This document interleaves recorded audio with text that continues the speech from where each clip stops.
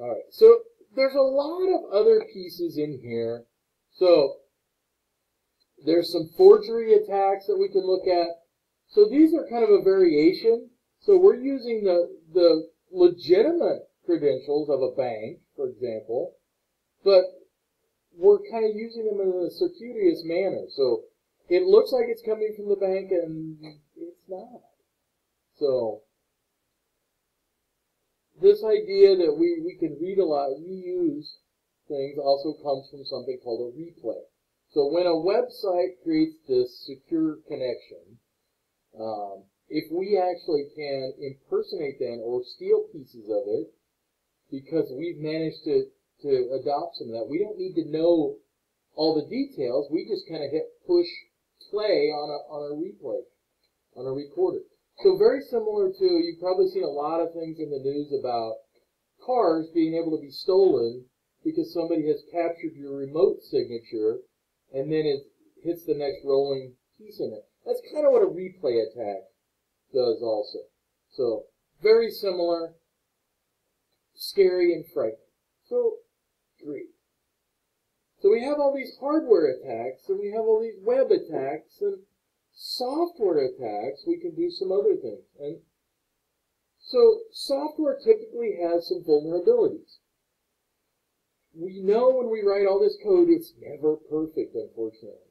And so there's a couple of things that really happen a lot, and one of those is memory vulnerabilities. You'd think we've been computing now for, 100 years or whatever, but we still have issues with our memory.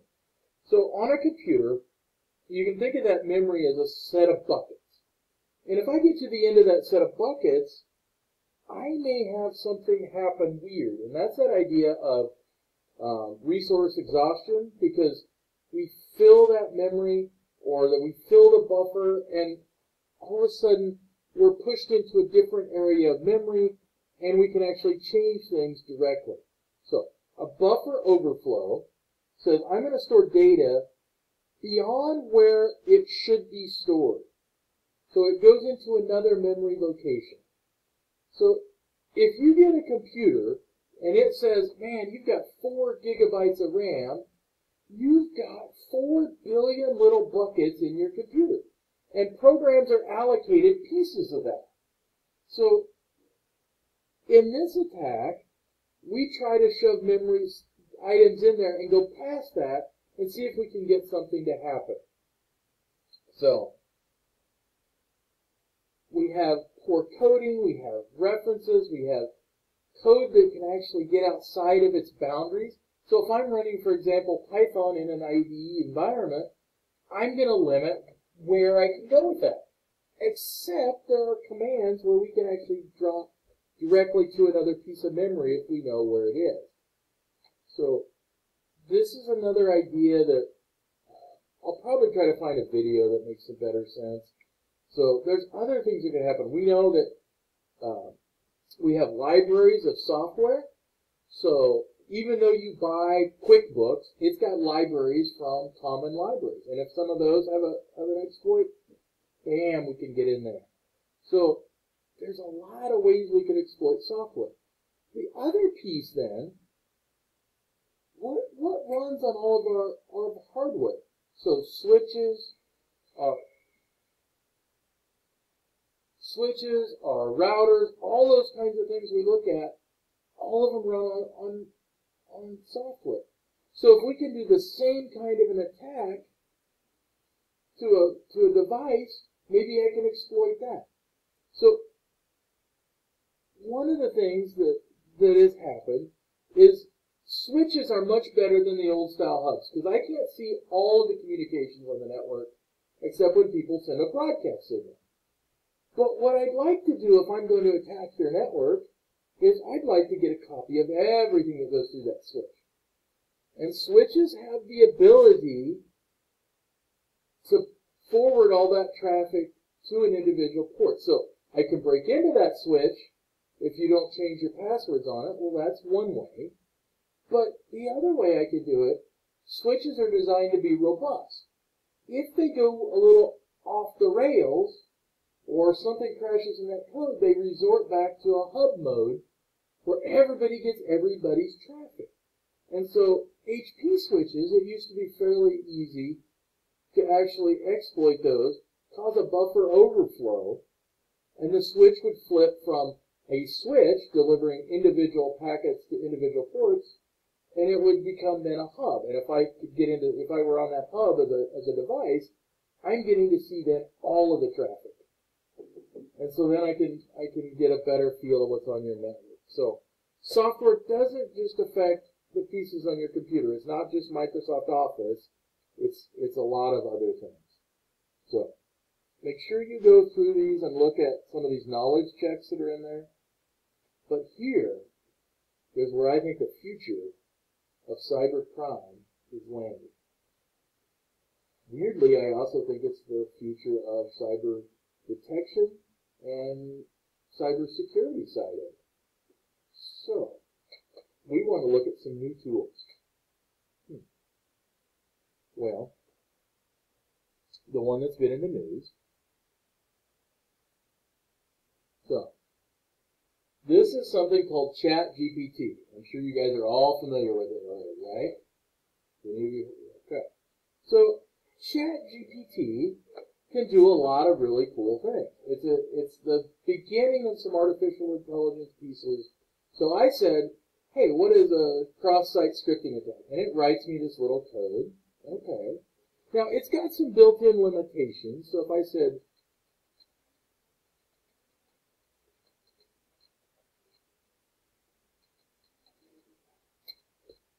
so it's probably going to pop up and say, I cannot provide it for blah, blah, blah. So there are some limitations in there. Are there ways to get around those? So here's where this software in your world, and why you're starting to see some emails from our college, because guess what this will do? Write a paper.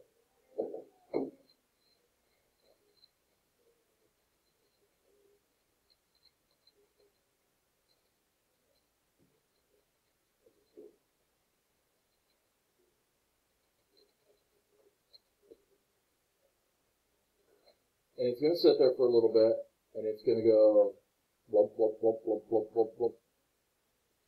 Now, depending on how busy it is, I may have the cheapy free account but it will in some cases, usually it's much quicker than this.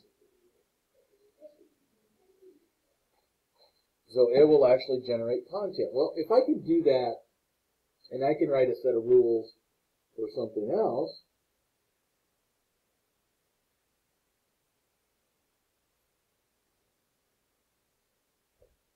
I can do a lot of things. Well, it's apparently one of the things that's happening is it's gotten so popular that it's now very, very laggardy. The flip side of that is I almost think it's intentional because they want to push you into their paid subscription models. It might be interesting to do, but it does a lot of,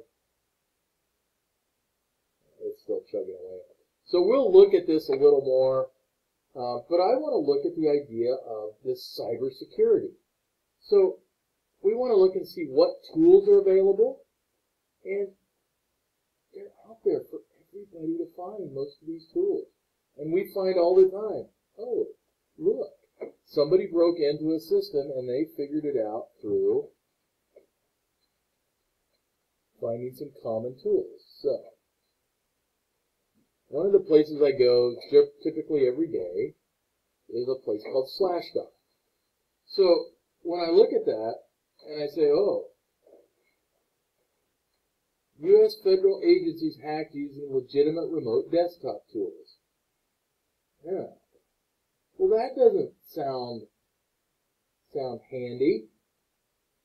So, these are legitimate tools. Those are tools that you can go buy, they bought. So, when I look at this, I start saying, all right, we have all these tools out there. We have things like Kali Linux. We have this new cybersecurity pieces or artificial intelligence. So how are we going to use these tools to defend us against the very same attack? So it's very analogous to, if you want to think about it, maybe the war in Ukraine, because we're using the same technologies on both sides. if you don't think that we are fighting a cyber war right now with Russia, I'm going to say that you're probably wrong, because we're all doing these same tools. So they're all available and out there for the most part. There are some new ones that pop up every now and then when we have things like Snowden's exposure of what the NSA is doing. So what kind of tools are we going to find? So I'm going to pause this. There is a video in the class that you will, I can't record the video on the video because it messes life up. All right, so cybersecurity is going to be very useful. We're going to have more people able to do things. We know we don't have enough cybersecurity people, so one person now can run an entire artificial intelligence lab, for example, and maybe we can prevent some of these things. But I do think it's a little bit like, you guys remember a movie called The Minority Report out a few years ago? Where some of these predictions might be a little frightening. So, large organizations are going to be the first, obviously, because they can afford it, where, Peru State, we're going to be a little further away from that. But companies are wanting to use some way to deal with it. So, if I can get into network security or endpoints or identity, which seems like a really push that IBM is on, so all of these are important tools that we're going to be utilizing. So we may look with and try to find out how we can get to that. So if we don't secure the artificial intelligence properly, it could also be used as an attack against us, or somebody could create their own using the same thing. So these are going to be a lot of our focus in the next 10 years, I think. Even the aspect of ransomware and some of these other attacks are going to be driven by artificial intelligence, because the better these people can create a ransomware attack, the better they can get into companies. I can already see using something like artificial intelligence to get a better target profile of my company, so that I know I'm going to target Peru State College. I set my AI and start looking for all the information I can find about everybody that works at Peru. Because once I find some information, that gives me an insight. Maybe I look at Peru and I have that same AI try to find out all the information it can about our network. So not only can it just try to probe the network directly, but maybe it even goes out and looks at contracts and says, oh, they've got a contract with HP to provide switches, so we know some information about what's inside of it. So I think it's really a little frightening. So the endpoint, a couple of things I want to make sure we have in our brain. So the endpoint is typically our computer, it's a wall thermostat, it's an IoT device. So when I say endpoint protection, we're trying to protect the very fringes of those pieces on our network that are vulnerable. So make sure that you have read through this. My questions will never be, is this a worm or is this a virus based on this behavior? What I want to look at is the totality of it, and then we want to look at what kind of solutions we can come up to. So one of the problems we have with any of these, so we could create artificial intelligence to do all kinds of things, but it's not the artificial intelligence that I'm worried about, it's the human intelligence behind these operations.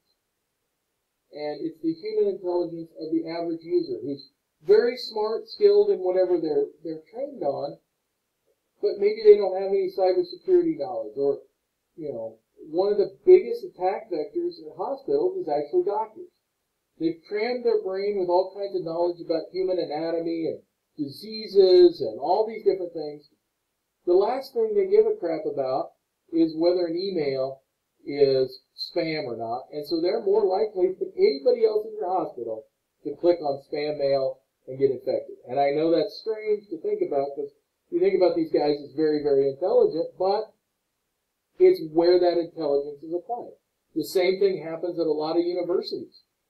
the number of people with PhDs that click on spamware and spyware and all different kinds of things, and their computers are gunked up mess, it's pretty frightening. That's not their area of expertise. So I would make a horrible brain surgeon, but the brain surgeon might make a horrible cybersecurity analyst. So I want you guys to think about that, because people are our biggest issue. So a lot of our focus is going to be on how do we get people to quit making dumb decisions. So artificial intelligence may help that. So we have this coming from both directions. So it's a little frightening what AI can do. It's also very interesting. So we want to make sure that we're all on board with what kind of technologies and things are out there.